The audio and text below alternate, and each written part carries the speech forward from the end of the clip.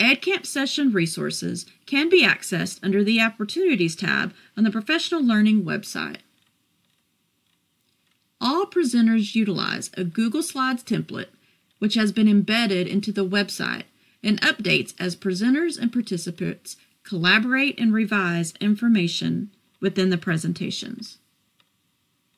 Each presentation is aligned with a high-yield teaching strategy outlined in the District Improvement Plan, along with the DIP objective or strategy, and focus on instructional pedagogy which supports T-test improvement.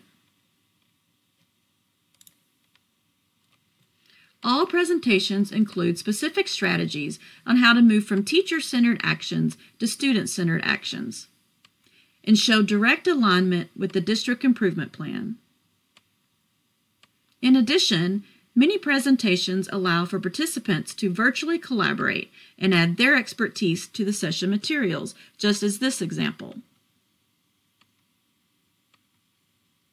In this example, teachers provided information they found and which would be helpful to other teachers in creating their digital portfolio.